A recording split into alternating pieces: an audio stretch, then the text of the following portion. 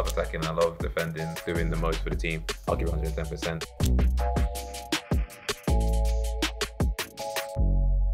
I like the city, I like the look of it.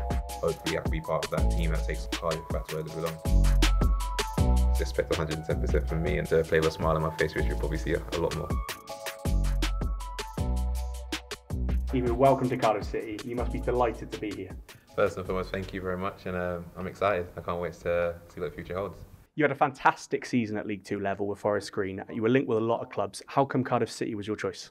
You can just tell by the stature of the club. The name Cardiff in itself is massive in itself. So that alone drew me to it. I spoke to the gaffer Morrison, and I love these plans, and I thought I wanted to be part of it. What did he tell you?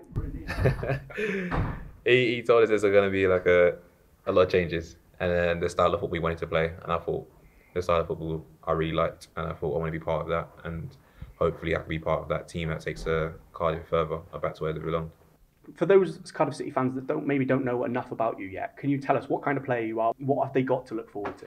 First and foremost, I'm probably an all-round midfielder. I love attacking, I love defending, I love just doing the most for the team. I'll give 110%, and that's what at least the fans are going to expect from me. And hopefully they can actually see it, and I can do on the pitch a lot more.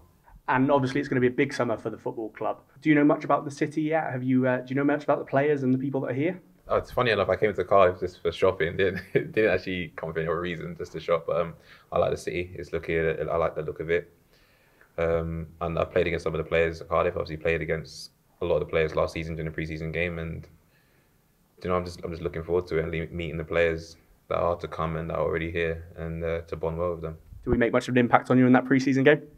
I think I did, but no, it was good. To be fair, it's just a pre-season game. You can't look too much into it. For us, it was good for us. We ended up winning the league, which was good for us. I know it wasn't the best for you guys, but we've gone past it now. So it's all about the future and what we can do for here on out. I mean, last season, like we said, you had an incredible year. You won the league with Forest Green. How was that experience? Did that help you as a player progress?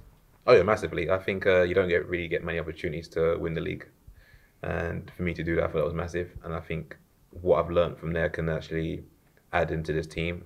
Probably not as much, but I'm looking forward to it, to what to learn from the players and in this league, and see what I can deal with. I think I'm capable enough to deal with it. And we're coming back early for this pre-season because of this interesting season coming up, the break for the World Cup and everything. It's not that far away, is it? No, it's not. Kind of looking forward to it, to be honest. But yeah, we'll see where it holds. But there's a lot of gaps in the season. But like I said, for first and foremost, I'm going to focus on Cardiff and enjoy my time here and work hard. It's a bit early to be asking, but any ambitions for the season from a personal standpoint? Nothing yet. Just expect 110% from me, and just play with a smile on my face, which you'll probably see a lot more. Welcome to Cardiff City.